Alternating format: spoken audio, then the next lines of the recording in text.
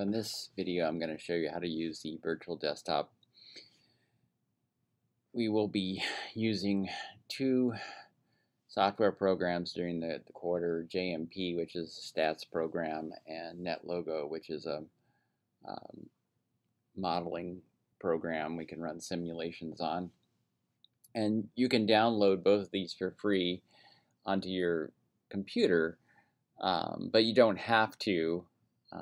You can use the virtual desktop to do that. And if you have a Chromebook, or if you're using iOS or Android as an operating system, then you'll need to use the virtual desktop to access those files.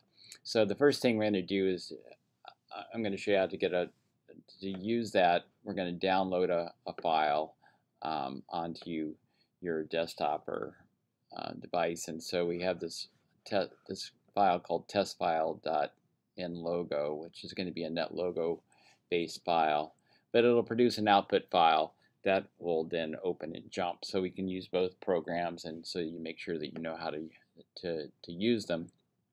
So this file is located on my Google Drive, and so if you click on the link using you'll have to use your UCR account to log into it. But if we click on that, it's going to be testfile.NetLogo, and then we're just going to download it to our computer, and you just have to know where your downloads go so you can find it. You can use your find file feature to locate the file if you don't know where your downloads go. So then we're going to go back to our thing, and we're going to open the Apporto program and go to that. And when the first time I already logged in to my portal, so it takes me directly to this window, but otherwise you would have to log in to using your NetID. What we want to do is the RDS apps here, the full desktop, and we're going to launch that program, and it should pop up a Windows desktop as it tells us it's. And so now we've got basically a Windows desktop that functions pretty much like a Windows desktop. And the two programs, as I said, we're going to be looking at are NetLogo and JMP, which are right here on the desktop, on mine anyway. So now we're going to upload our file that we're going to run, and you're going to upload the cloud, and it's a file upload here. If we click on that, then my file's on my desktop, so I'm going to go down to test file, and I'm going to upload that.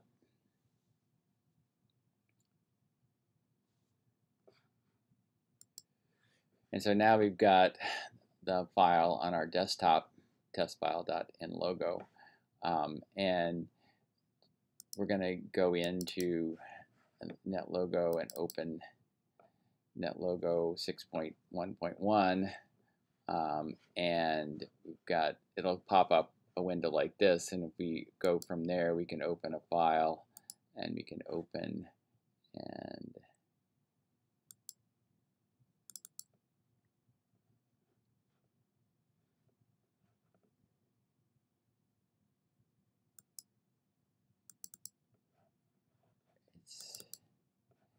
there's our file,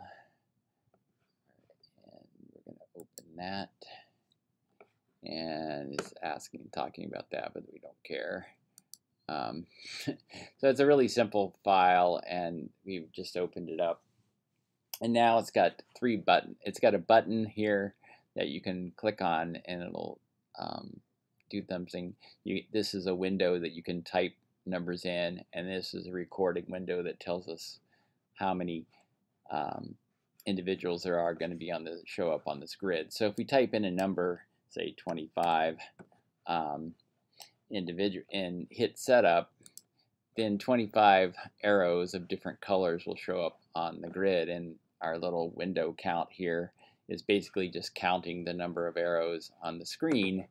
And you can, and that gives us the entirety of what the program does, except for it produces an output file, which just gives us information from that. So it'll give us data on, and so now we've got this file called test output, which also shows up on our desktop there. And it's going to record information about each of these individual arrows on here, and each of them has a color that will be recorded in that output file, as well as an energy level, which is basically a random number in there. So let's open our output file in JMP so we can do stats on it if we were to so desire. So let's go to jump, open jump, we can close this window. We've got our test output CSV file there. What you'll want to do is you'll want to go, because that's just basically a recent file, but it's going to come up when you go to open a data file. The default is to ask for all jump files. This is not a jump file, so we're going to go to all data files and look for that, and now it's going to give us a possibility, and we've got our test output file there, and we're just going to hit open, and now it opens in a new window, and we can see that our 25 individuals are here. Each one of them has a number, each one of them has a color. And you could track them down. What colors? The colors run from 0 to 139, and you could figure out what colors there are in the NetLogo thing, or looking at them there. And then each of them has an energy level. So for instance, we could look at this if we wanted to get data about what the energy looked like. If we wanted to graph it, we could look at the distribution of energy levels from our different, and hit OK. Now we've got a histogram of energy levels. We can change to horizontal layout if we wanted to. You can change the bin sizes if you want to do some of those kind of things. But so this distribution has a mean of 5.46 and a standard deviation of 2.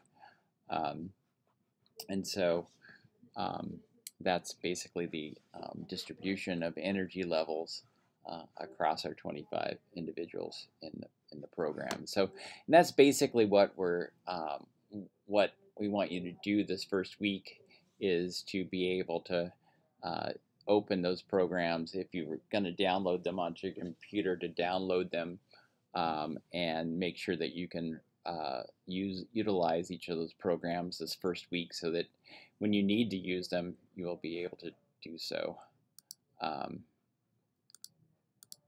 So that is it.